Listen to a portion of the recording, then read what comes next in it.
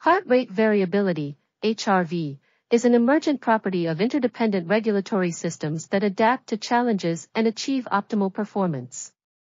This article reviews neural regulation of the heart, including basic anatomy, the cardiac cycle, sinoatrial and atrioventricular pacemakers, and the cardiovascular regulation center in the medulla. The article also discusses sympathetic and parasympathetic influences on the heart, interpretation of HRV, and the association between reduced HRV and risk of disease and mortality.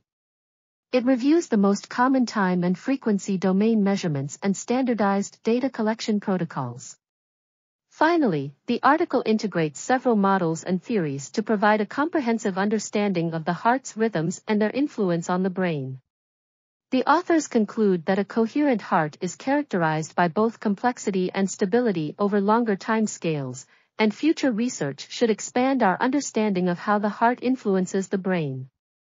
This article was authored by Fredric Bruce Shaffer, Rollin eMcCraty, and Christopher L. Zerr.